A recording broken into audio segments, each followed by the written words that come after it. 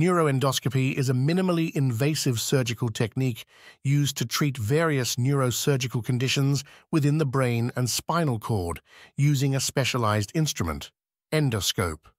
Compared to traditional open surgery, neuroendoscopy offers several advantages. Neuroendoscopy requires smaller incisions compared to open surgery.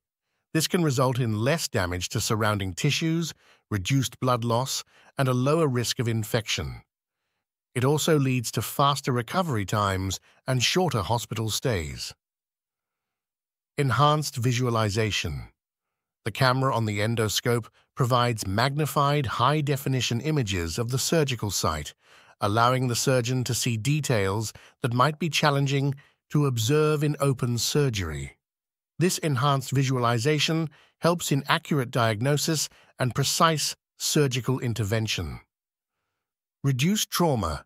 Neuroendoscopy minimizes the need for extensive brain, reducing the risk of injury to critical structures.